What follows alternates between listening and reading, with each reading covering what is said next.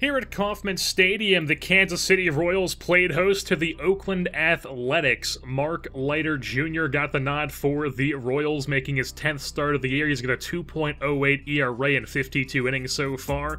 And in the top half of the first inning, he strikes out Franklin Barreto for the first out of the game. For the second, he would strike out Boog Powell as the pitch gets away from Valoria, but he throws him out at first on the job third strike. Olsen would then get a single, but then Chris Davis goes down on a changeup. So 3 strikeouts for Leiter in that inning. And now on to the bottom of the second, where AJ Puk is on the hill for the Athletics, the left-hander making his 11th start of the year for the A's.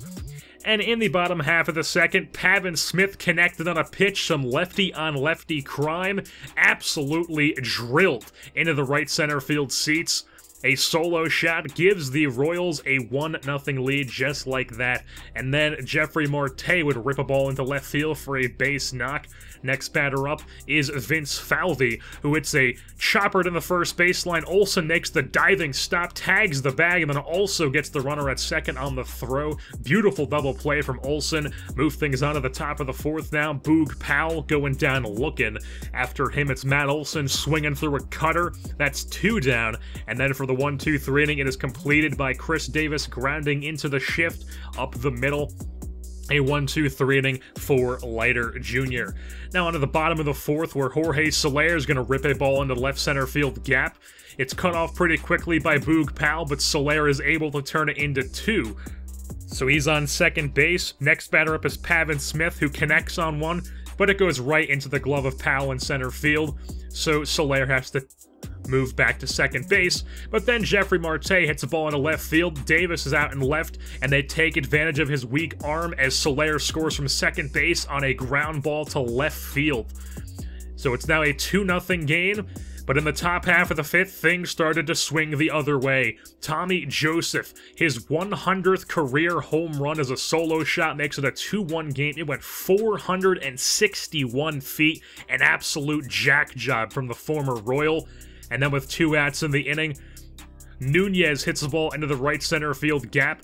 He's going to have himself an easy stand-up double with some 2-out hitting. After him is Armando Araiza, the catcher, who hits the ball to left field. Bonifacio is at the track, just looks up and watches it go over the wall for a 2-run shot. That's his first home run of his career, and it gives the A's a 3-2 lead over the Royals, but the Royals come right back in the bottom half of the fifth. Mabrys Valoria, the Royals catcher, hits one into the right center field gap. It's going to bounce up off the wall, and Valoria turning on some extra gear as he gets into third base with a triple, and then Chris Owings would rip a ball up the middle for a base knock, and it ties the game at 3. Owings would then go and steal second base to get himself into scoring position.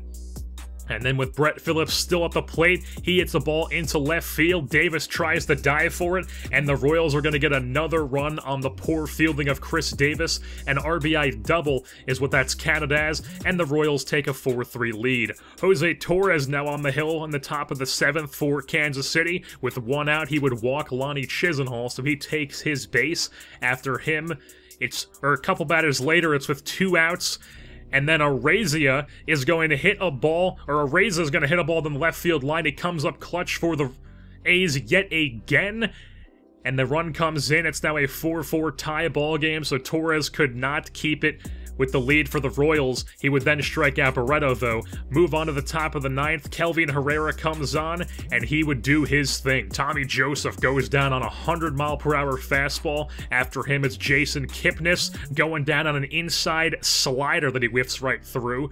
And then for the 3rd out, it's Chisenhall. On the drop third strike, Valoria throws the first to complete the 1-2-3 inning. Then on the bottom of the 9th, Emilio Pagan on the hill for the A's. Pavin Smith going down the right field line, just barely fair. He's going to turn it into a double. Gets in there before the throw. Khalil Lee will then come in to pinch run for some extra speed. And then with 1 out, Vince Falvey takes a pitch off his legs. He'll go and take his base. First and second with 1 out as then Valoria draws a walk. Bases loaded for the Royals. Chris Owings comes to the plate, hits the ball right up the middle, lands in for a single. Lee comes in to score, and the Kansas City Royals walk this baby off. A walk-off single from Chris Owings, and it's a 5-4 lead for the Royals. Is that your final score?